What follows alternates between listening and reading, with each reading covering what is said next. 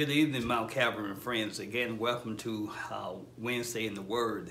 We're so delighted that you are joining us tonight. And as always, we do not take your presence for granted, for we do know and understand that you could be watching any ministry throughout this nation, throughout this world at this particular time, but you are watching us, and for that we are indeed grateful to you. My brothers and sisters, we study the Word of God because we find hope in the Word of God. We're able to grow spiritually from the Word of God, and the Word of God helps to keep us balanced in our everyday lives. So that's one of the three main reasons why we study the Word of God. Allow me to also say thank you so much for your contribution to the Texas Relief Fund. You did exactly what Mount Calvary is supposed to do, and we expected no less from you. So thank you so much for your contribution. This Sunday is HBCU Sunday, and again we're asking for a donation in order to keep a student in HBCU. So any contribution that you can give would be most appreciative. Many of you can testify that you would not have gotten an education if it had not been for HBCU that took you in. So it's time to give back to HBCU. So make your donations on today, the rest of this week, and of course on Sunday when we celebrate HBCU Day. Shall we bow, shall we pray? Oh God, our Father, how grateful we are to you for allowing us to gather in this virtual setting once again. We thank you, God, for your grace and your mercy, your joy and your peace. We thank you for this chance to confess and repent of our sins, and we thank you for your forgiveness. We pray tonight for those who are in need of a word or in need of a touch from you. We know, God, that you're well able to do what no other power can do. So, Master, we join our faith with their faith. We intercede on their behalf. We pray that you will heal those who are sick, comfort those who are bereaved, strengthen those who are weak, encourage those who are discouraged, calm the fears of those who are afraid, and refresh those who are tired. God, we know that you are able to meet every need, whatever that need is. So, God, we ask now that you do it in the name of Jesus. Now, God, be with us in our study this evening. Open our hearts and our minds that we may be receptive of your word, your will, and your way. For it is in the name of Jesus the Christ we pray, and the redeemed of the Lord said, Amen. We will continue on with our series dealing with grace. And tonight we're going to talk about a grace that liberates, a grace that liberates. And we're looking at Galatians 3:3. The series title, of course, is Good News About Grace, Good News About Grace. And the goal of this series is for you to not only understand grace, but for you to experience grace, for you to feel grace, and for you to enjoy the grace of God in your life. And as we have begun to discover that there are many aspects, many expressions of grace. If you remember, several weeks ago, we started this series all talking about a grace that saves. The foundation of our salvation is we are saved, or we were saved by grace. The second week we talked about a grace that sustains, a grace that sustains. Last week we talked about a grace that heals, a grace that heals. So tonight I want to talk about a grace that liberates. And of course the discourse will be framed around Galatians 3:3. And in the New Century Version of the Bible, Galatians 3:3 says, you began your life in Christ by the Spirit. Now you're trying to make it complete by your own power. That is foolish. A perfectionist is one who tries to prove their worth by being perfect. It is my opinion that trying to be perfect is the number one hang-up of dedicated Christian believers.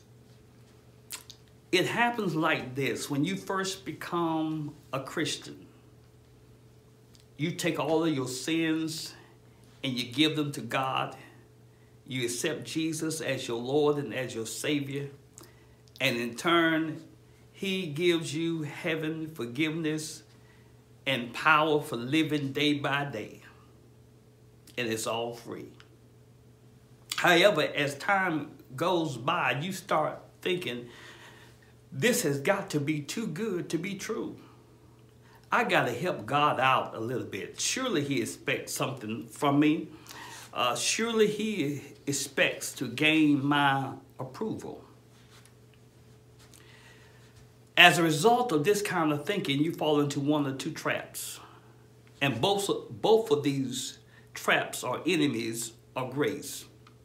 One is legalism, trying to earn God's approval through rules. The other is perfection, trying to prove your worth by being perfect. The book of Galatians was written to combat these two enemies of grace. Again, Galatians 3:3 says, you began your life in Christ by the Spirit. Now you're trying to make it complete by your own power. This is foolish. In other words, you cannot earn God's approval by trying to be perfect. You cannot earn God's approval by trying to be perfect. And some of you have been living in the prison of perfection. Perhaps it's been a self-imposed prison, but you've been there for a mighty long time. You have been robbed of your joy and your freedom. But tonight, you can get clemency. You can get your pardon. You can get set free. The jail door is going to be unlocked. And it's going to be unlocked by the word of God, and you can walk out as a free person. You do not have to live under or in the prison of perfection anymore, because God is a liberating God. However, the only way that you will be able to walk out of the prison door is to have faith and not fear. To have faith in God and not fear. Trust God and walk out. So tonight, let's look at a grace that liberates, to ascertain how to break out of the perfection trap. How to get out of the prison of being a perfectionist. How to get out of the performance trap. Because trying to be a perfectionist is in the faith very destructive and detrimental to your life. So let's look at first 3 things that being a perfectionist does to your life. 1, it defeats your initiative. It defeats your initiative. In your mind, you're waiting for the perfect circumstance. You're waiting for the perfect timing, for the perfect environment. You're waiting until the kids get out of school. You're waiting until you get a certain amount of money. You're waiting. As a result of trying to be perfect, it has caused procrastination. The Bible says in Ecclesiastes 11:4, if you wait for perfect conditions, you'll never get anything done. So being a perfectionist defeats your initiative, because you're always waiting on the perfect time.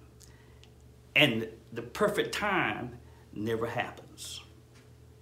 2, it damages your relationships. It damages your relationships.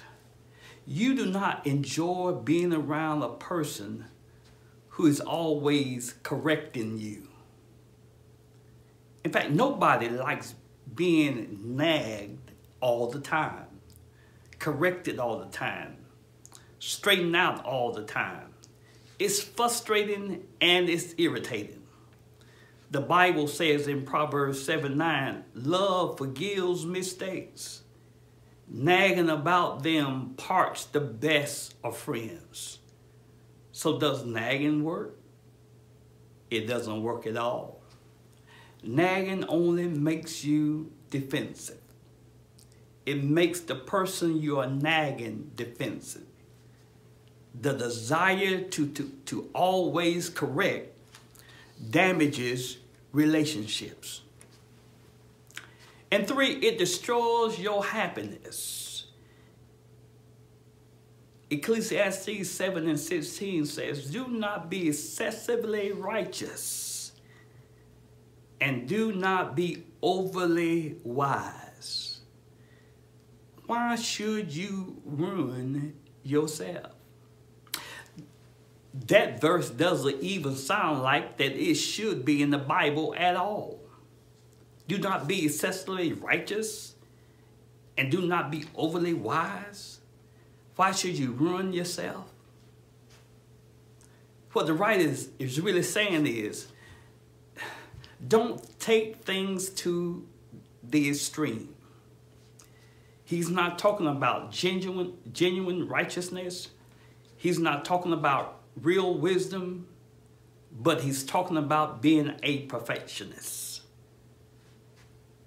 Do you not know that you can take any virtue and make a vice out of it by taking it to the extreme and ignoring the balancing parts? The writer says, why ruin your life? Why ruin yourself? The Good Word translation says it like this: why make yourself miserable? In your mind, you have this picture of your ideal self. This is what you put on your job application, your ideal self. This is what shows up on your first date, your ideal self. But that ideal self is not the real you. There is always a gap between the ideal and the real, between who you want to be and who you would like to be, who you think you ought to be and who you are. There is a major gap between the ideal and the real. So the ideal is always nagging the real in your mind. There's this ongoing conversation in your mind all the time. Shape up. Surely you can do better than that. Get with it. Why did you do that again? Aren't you ever going to change? There is always this little scolding going on in your mind when you are in the perfectionist mode. You're always saying to yourself, I'm too skinny, I'm too fat, I'm too tall, I'm too short, I'm too uncoordinated, I'm always late, I'm never going to change, I'm not good at this, and the list goes on and on. Being a perfectionist will cause you to constantly criticize yourself, put yourself down, demean yourself, degrade yourself. It will make you unhappy. Now that you know what being a perfectionist does to you, what is the cure?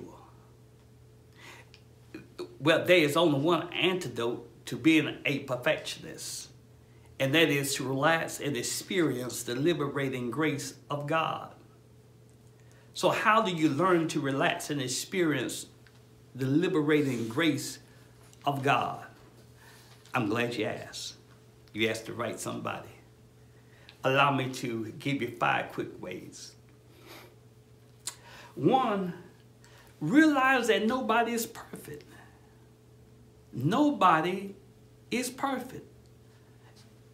And although that's a no-brainer, you have to start somewhere. Psalm 119 and 96 says, nothing is perfect except God's word. You need to build your life on God's word because nothing else is perfect. What society tells you is not perfect. What popular opinion tells you is not perfect. What you learned growing up is not perfect. The only thing perfect is the word of God. And if you spend all of your time trying to attain perfection, trying to make projects perfect, you're wasting your time. You don't have the time and you don't have the money to be perfect in everything. And even if you do, you can't. Ecclesiastes 7:20 says, there is no one on earth who does what is right all the time and never make a mistake. You are imperfect, and there are a lot of things in your life that are not okay. But when you accept God's grace, he says that's okay. You don't have to be perfect. So what does that mean? Does that mean that God isn't interested in your growth? Of course, God wants you to grow. Does that mean that you don't have to repent? Of course, you have to repent. Does that mean that God doesn't want you to change? Of course, God wants you to change. But God says you're okay because of his grace. However, that does not mean that you can just keep on doing wrong for the rest of your life. It means that God isn't waiting for you to become perfect before he loves you. God is waiting to accept you by his grace just as you are. So you have to realize that nobody is perfect. Number 2 is enjoy. You need to enjoy God's unconditional love. 1 John 3:1 says, see how very much our Heavenly Father loves us, for he allows us to be called his children. Think of it. And we really are his children. John calls us children. When you become a believer, when you become a follower of Christ, you are not only a servant of God, but you are also a child of God. A lot of people think, when I give my life to Christ, and for the rest of my life, I'm going to serve him. Sure you are. But you're much, much more than just a servant of God. You are now a child of God. You are now a child of the King. You are in God's family. And because you're in God's family, you are now a joint heir with Jesus Christ. Now, there's a difference between a servant and a child in this context. A servant is accepted and appreciated on the basis of what he or she does. A child is accepted and appreciated on the basis of who he or she is. A servant starts the day anxious and worried if his or her work will please the master. A child rests in the security of his or her family. A servant is accepted because of his or her workmanship. But a child is accepted because of his or her relationship. A servant is accepted because of his or her productivity or his or her performance. But a child is accepted because of his or her position in the family. At the end of the day, a servant has peace of mind only if he or she has proven his or her worth by his or her work. A child can be secure all day knowing that tomorrow will not change his or her status. When a servant fails, his or her whole position is at stake. In fact, he or she might lose his or her job. But when a child fails, he or she is grieved because he or she has hurt his or her parents, and he or she will be corrected and disciplined, but he or she is not afraid of being thrown out of the family. And his or her confidence in belonging and being loved is based not on his or her performance, but on the stability of his or her position as a child of God. God says he wants you to enjoy his love unconditionally as being part of his family. And those of you who are parents, you can understand that, because you know that your child, children, they are not perfect. In spite of their imperfection, you still love them. Even when they were 2 or 3 years of age, and perhaps they brought you a picture, and the picture was not all that it was supposed to be. But you always said to that child, baby, that's perfect. And so what are you really saying? That's perfect for that stage of your maturity. It's not saying that you are Michelangelo or Rembrandt or Van Gogh or Da Vinci, but it's perfect for where you are. You want to love your children at every stage of their growth, and not just wait until they are mature and say, now I love you. Some of you think God is waiting for you to grow up before he's ever going to smile upon you, before he's ever going to give you a thumbs up sign. No, God loves you at every stage of your growth because his love is unconditional. You do not have to be perfect for God to love you. He understands you completely. He knows everything about you, the good, the bad, and the ugly, and he still loves you. Romans 8:31 says, if God is for us, who can be against us? Notice that God is not just with us, but it says God is for us. That is the essence of the doctrine of grace. Grace can be summed up in 4 words. God is with us. God is on your side. God is not sitting up there in heaven looking down on you saying, what can I punish you with next in life? But if you receive God's grace and you become a part of God's family, then God is for you.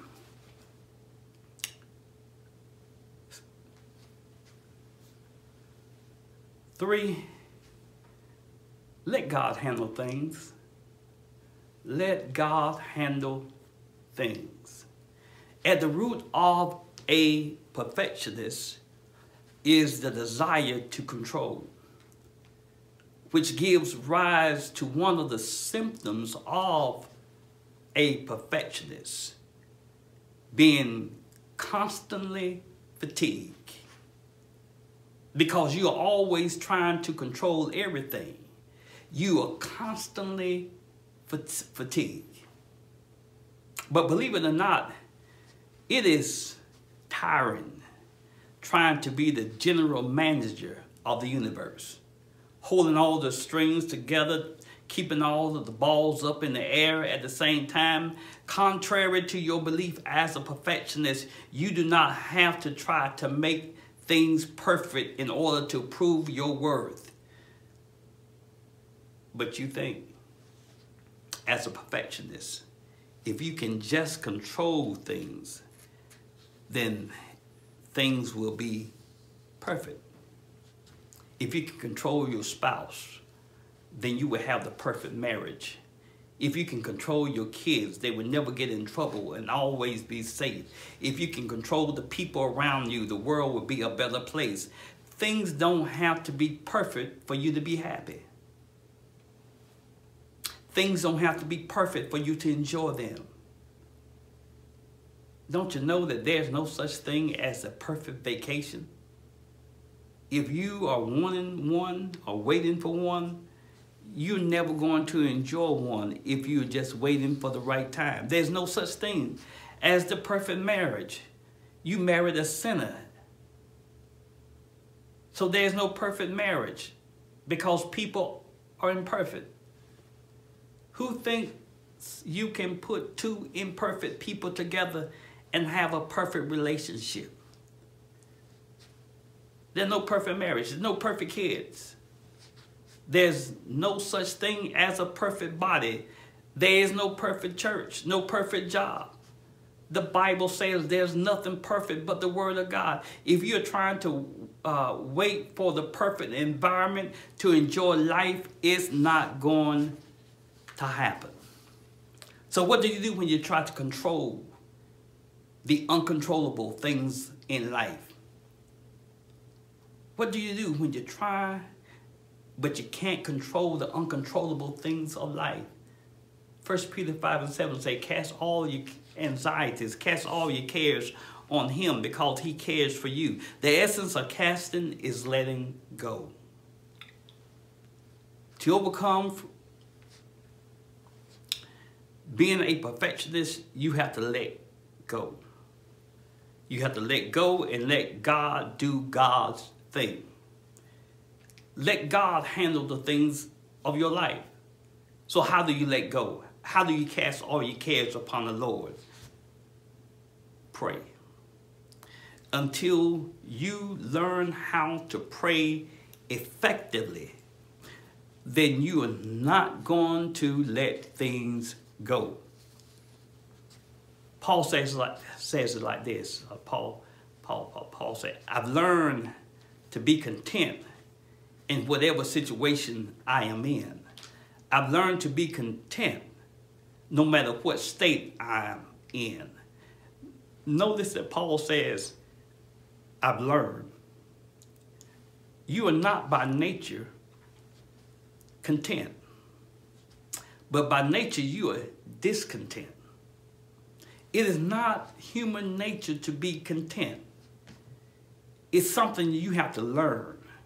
You must learn to enjoy life in the middle of imperfections, under less than perfect circumstances. You have to learn to enjoy life. You have to learn how to love the moment in the midst. Everything does not have to be perfect for you to enjoy the moment. In spite of having bills to pay, learn how to enjoy the moment. Let go. Let God. For act in faith, not fear. Act in faith and not fear. Remember how you got into the family of God in the first place. In Ephesians 2:8, it says, for it is by grace that you have been saved through faith. That is the only way that you're ever going to get saved is by grace. If you don't get saved by grace, you're not saved. There is no other way to get to heaven except by the grace of God. You will never be good enough. You will never be perfect enough. You will never earn enough. You can't buy your way there. If you're not going in by grace, you are not going in at all. Because this grace is a free gift for God. And it is by grace through faith. The way you got into the Christian life is a way that you continue the Christian life. The way that you became saved is the way that you continue to be saved. The way that you became a believer is the way that you will continue to be a believer. By grace through faith. By grace through faith. Colossians 2:6 says, So then, just as you receive Christ Jesus as Lord, continue to live in him. You are not saved by grace and then live by works. Yeah. You are not saved by grace and then live by works. A lot of people think that. You have been saved by God's free gift, but you don't have to work hard as a Christian to keep God's approval in your life. So how were you saved? By promising to be perfect? No. How do you live the Christian life? By promising to be perfect? No. How do you live the Christian life? By keeping the 10 Commandments and by promising to obey all the rules? No. It is by grace through faith. You need to understand that everything in your life is a gift from God. You would not even be alive today if it weren't for the grace of God. The air that you breathe is a gift for grace.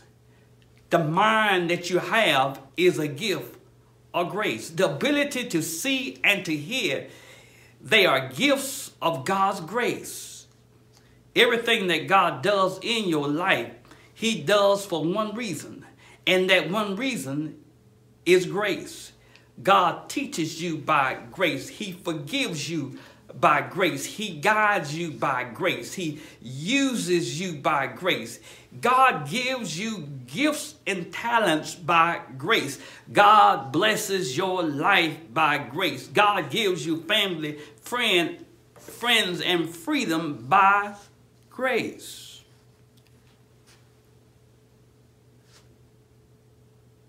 Five, and finally, it's changed your perfection for God's peace. It's changed your perfection for God's peace.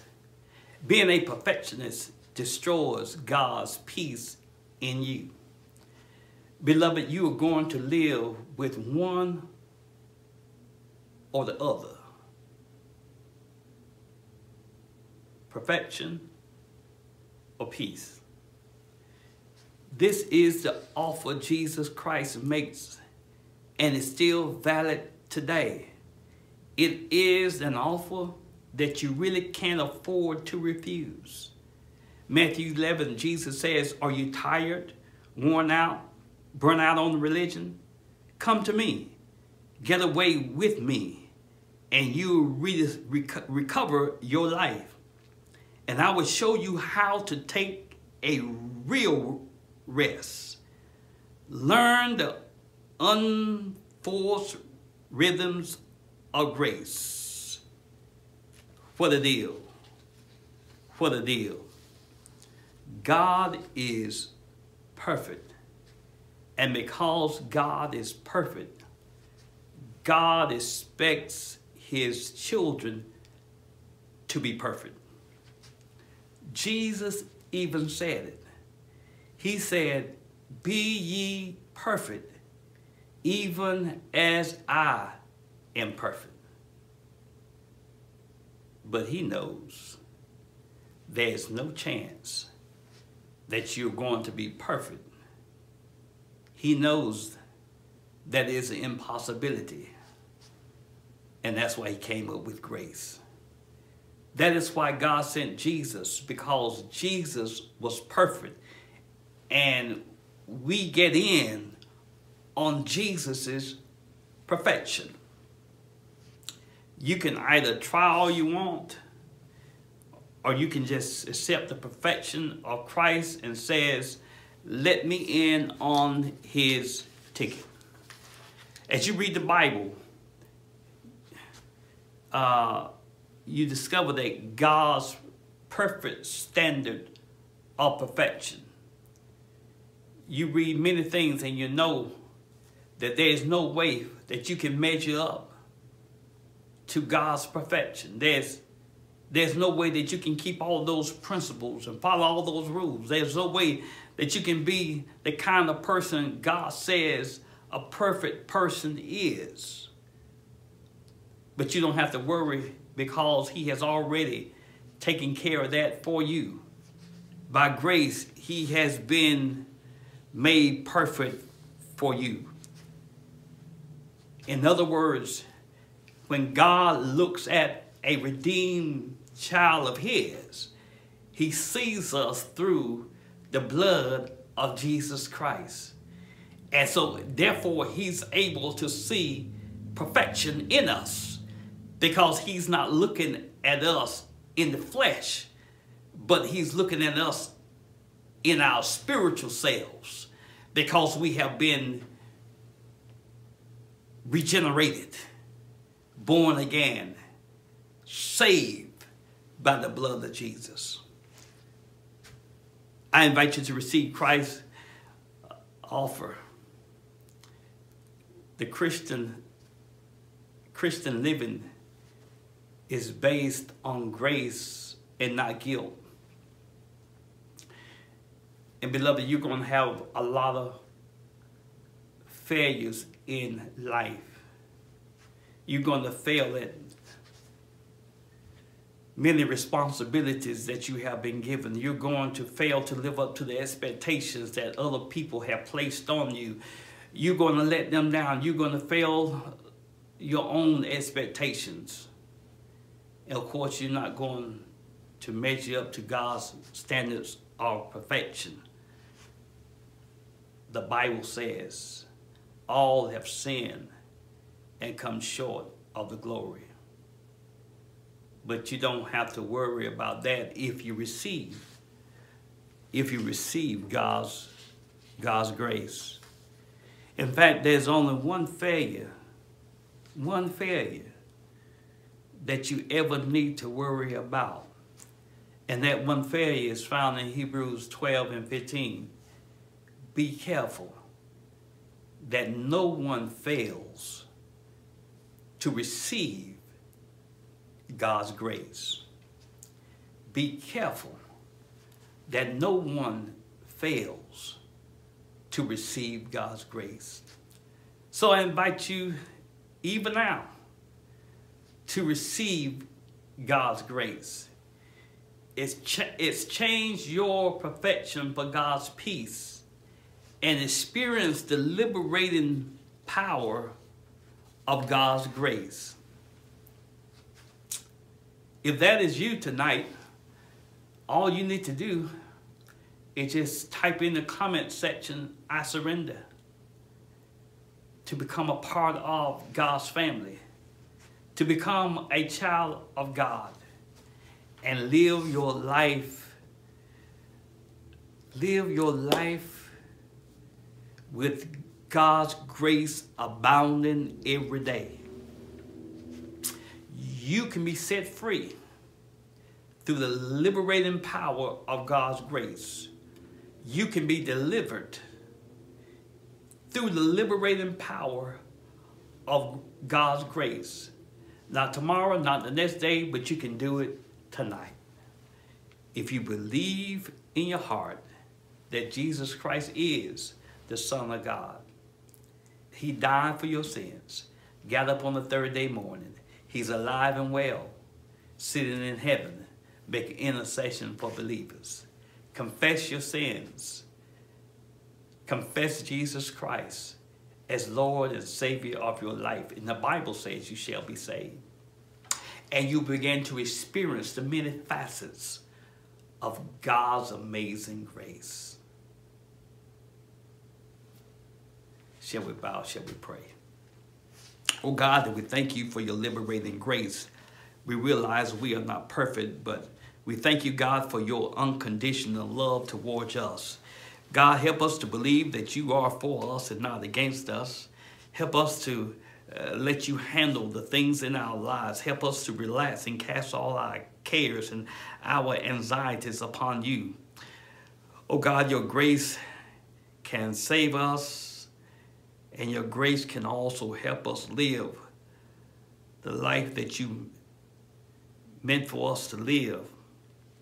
Help us, God, to learn the unforced rhythm of your grace. God, we thank you now for the power of your Holy Spirit. We thank you, God, for that person who accepted you as their Lord and Savior. We thank you, God, for the time that we've had to share with you and each other. Now bless us, God. In the name of Jesus, we pray. Amen. God bless you. Thank you again for joining us tonight. Please continue to stay connected with us through Facebook and YouTube. We invite you to our Sunday morning worship experience at 11 a.m. on Facebook and YouTube. And of course, we look to see you back here on next Wednesday for Wednesday in the Word. May God continue to bless and keep you. May you have a wonderful week and be blessed, be encouraged, stay in His grip. God bless you.